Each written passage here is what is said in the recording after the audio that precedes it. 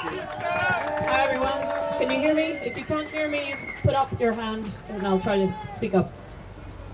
The US,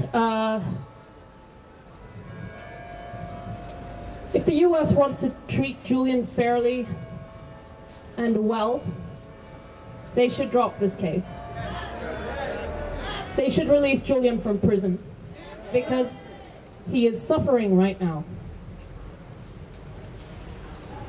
In court today, Mark Summers, QC, Julian's defense, said that there is nothing normal about this case.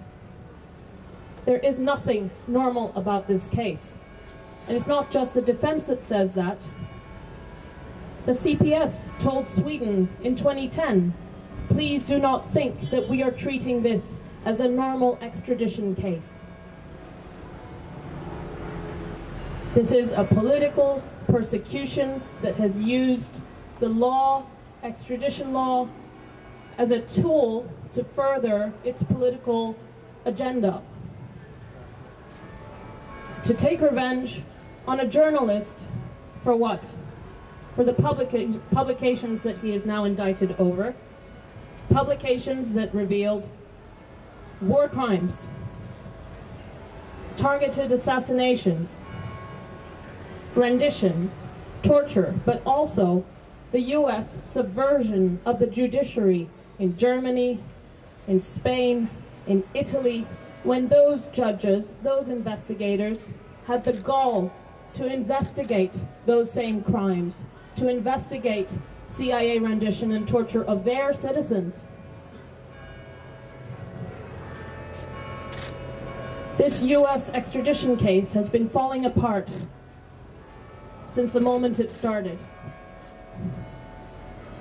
Because it was born rotten, it was born at a time when the CIA was plotting to assassinate Julian.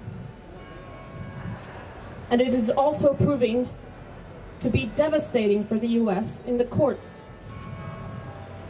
Not only because the US prison system and its inhumane conditions is exposed before these courts in its full barbarity, but also because the crimes that have been undertaken by the US government against Julian are also exposed before these courts.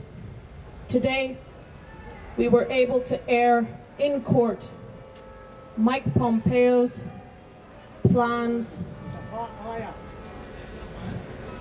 his sketches and options to assassinate Julian in London.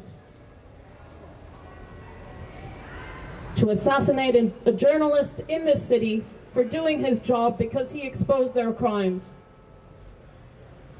This country cannot tolerate, should not tolerate, the targeted assassination of journalists for doing their jobs.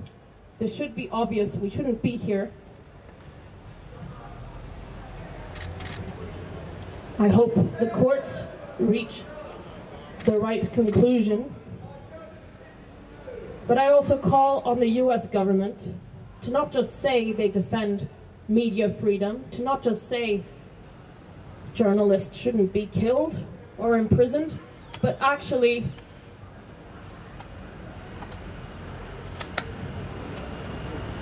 they should walk the walk, not just talk the talk. They should drop this case. They should free Julian. Thank you.